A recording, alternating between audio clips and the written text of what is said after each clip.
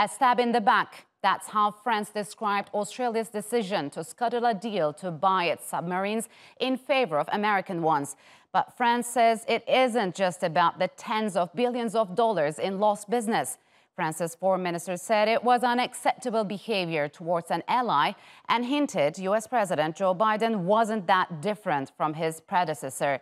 Ludovica Brignola has more. A half-hour call between Presidents Joe Biden and Emmanuel Macron, described as friendly by the White House, seems to have calmed the waters between the US and France. Paris had reacted with fury after Australia decided to work with Washington and London to build nuclear-powered submarines. At the same time, it pulled out of a $66 billion contract to buy conventional French submarines. France said its ally, the US, had engaged in lies and duplicity as it secretly formed a security partnership with the UK and Australia. For the first time in its history, it recalled its ambassadors to Washington and Canberra. But the alliance of the three nations hasn't only enraged Paris, it's also likely to have lasting effects on the world security landscape. The main focus of the alliance is widely perceived to be that of constraining China. The Security Pact was announced as the post-Brexit UK is trying to recalibrate its global defence strategy, and US focus is pivoting towards the Asia-Pacific and away from the Middle East. According to some analysts, the alliance seems to undermine the role of Nato and exposes a lack of unified strategy among its allies as to how to counter China. British Prime Minister Boris Johnson says the new alliance does not threaten relationships with any other allies and wasn't created with belligerent intentions. This is fundamentally a great step forward for global security. It's three very like-minded allies standing shoulder to shoulder, creating a new partnership for the sharing of technology. It is not exclusive. It is not trying to shoulder anybody out. It is not adversarial towards China, for instance. But the three partners have already ruled out adding other countries such as India or Japan to the deal. The alliance has the potential to become a powerful military and economic bloc, simultaneously rivaling China, but also representing an alternative to the EU. Biden didn't make any formal apology when he spoke on the phone with Macron, but the rift still seems to be on the mend. The French president has agreed his ambassadors to the US and Australia would return to their posts. He and Biden also plan to meet next month in Europe. The two leaders might have smoothed things over, but the new alliance is still likely to shake up the security dynamics in Europe and Asia and have a critical impact on the future of NATO. Ludovica Brignola, Straight Talk. And to break down how this latest fallout could affect the US's alliances, joining me now from Antalya, Turkey, is Tarik Oguzlu. He is a professor of international relations and an academic advisor at the Foreign Policy Institute. And from Washington, D.C., Michael Doran. He is a senior fellow at the Hudson Institute. Gentlemen, a warm welcome to you both. Michael, could you talk to us about the damage this latest dispute between France and the US has inflicted on bilateral relations and what needs to be done moving forward? Well, thank you. This is, I think, the right decision that the Biden administration made with regard to the submarines, but it was handled, I think, in an incredibly unprofessional manner. And the result of that is, I think, a serious rift with the French. It's hard to say at this point, you know, is this as bad as the rift in 1956 over the Suez Crisis, or when de Gaulle pulled out of the NATO command, or are we talking more about, say, the conflict over the Iraq War when the French didn't support the Americans? I don't know exactly where to put it, but it's on that level. I think. I'm not sure if it was entirely avoidable, but certainly there could have been much more consultation with the French from the very beginning. They are allies of the United States. They are working with the United States in East Asia. They are, in contrast to many of America's other allies, actually in the hard power game. So, Tarik, how will this latest rupture impact NATO's credibility? And has the mishandling of the issue by the US proved French President Emmanuel Macron right in his thoughts that NATO is brain dead?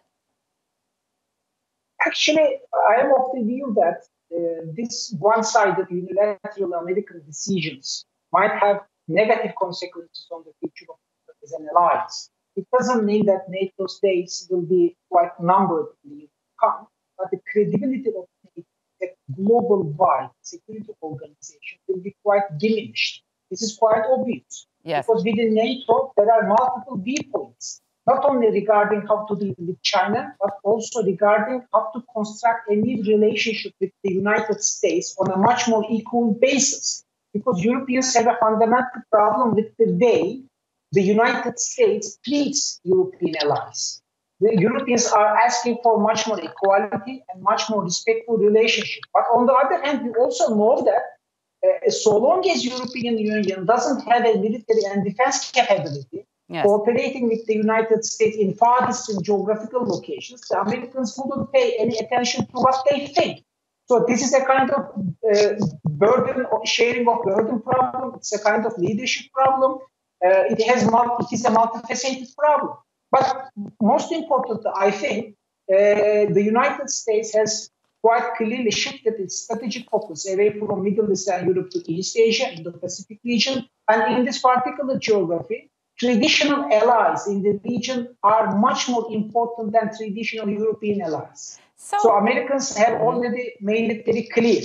Okay, so Michael, what do you make of Biden's foreign policy decisions in the last 8 months? Because Biden started his administration with a slogan, America is back, saying it would replace his predecessor's America First foreign policy approach. But given the chaotic exit from Afghanistan, Biden's help in trashing a French deal, and pushing pressure on its allies to only focus on China doesn't seem like what he had promised. So is the French actually foreign minister right? Is Biden's erratic and unilateral foreign policy the same as Trump's? I think that there are absolutely some very significant continuities between Obama, Trump, and Biden. There's no doubt about that. And the Afghanistan withdrawal is an example of that, because Trump was moving in the same direction. However, I think the Biden implementation of the policies has been extraordinarily ham-handed. And in this French decision, as I said, I think it was actually done unprofessionally. There is an alternative position, or a kind of intermediary position, which I think the Trump administration was moving toward, which is that as we shift toward China, we continue to exercise America's deterrent capacity in a different way. So we don't just abandon theaters like Afghanistan. We remain engaged, but with less ground forces engaged. Mm-hmm. Similarly, we have to bring along our allies in the Middle East and in Europe. We have to bring them along into this new competition with China. I don't even think the American public has been brought along into this conflict. As I said, there's an awareness of the military imbalance in East Asia now that has impressed itself on the very top level of decision makers, but it hasn't been explained in greater detail to everybody else.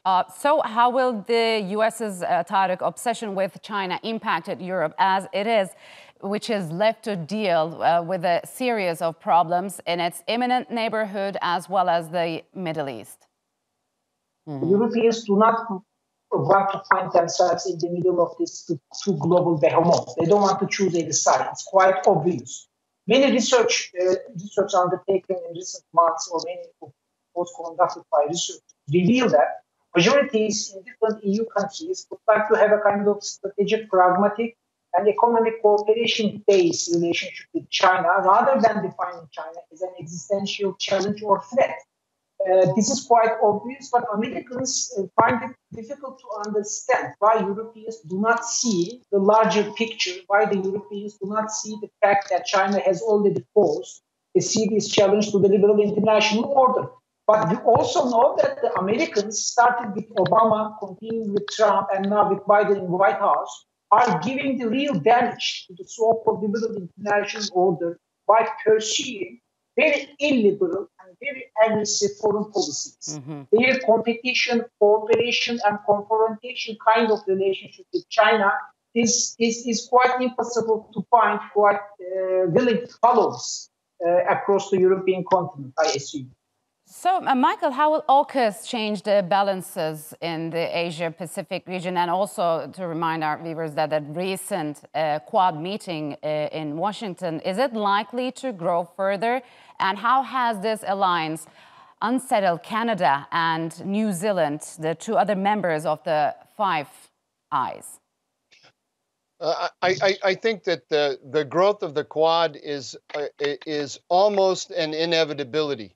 Unless the Chinese significantly change their what's called a wolf warrior diplomacy. We can criticize American foreign policy for being inept and crude in some ways, but in its crudity and just sort of hard power dimensions, it pales in comparison to the Chinese, who have, if you followed what they've done with Australia in recent years, they had a very strong position in Australia, and they have managed to alienate all significant elements of Australian society. Similarly, I think we see similar dynamics in India. It's much more difficult for historical reasons for India to align directly with the United States, but that seems to be the trend, and I see no reason to believe it's going to end. The bigger questions as for Turkey and Europe are the ones that Tarik mentioned. There needs to be a significant paradigm shift both in Europe and in America about Europe in order to accommodate this new kind of Asian centrism of American foreign policy. So, Michael, Turkish President Erdogan has also expressed discontent over the two-country relations and Biden's continued support for the terror organizations in Syria and Iraq. Now that the U.S. is having problems with two important NATO allies, how is it going to play out? Oh, that's very, very hard to predict. I have my own very strong opinions about how it should play out. But I'm not convinced it will. What I mean by that is I think that there are extraordinary opportunities here for Turkey because we are moving back into a world where the hard power competitions are going to between great powers are going to be the primary driver of American policy. And in that respect, I think Turkey has assets that no other NATO member has, and it has a worldview and a capacity that is absent or almost nearly absent in the American alliance system.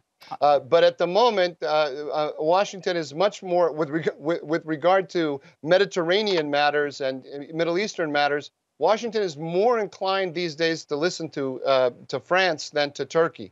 All right, gentlemen, unfortunately, we'll have to leave it here. Thank you very much for joining us on Straight Talk.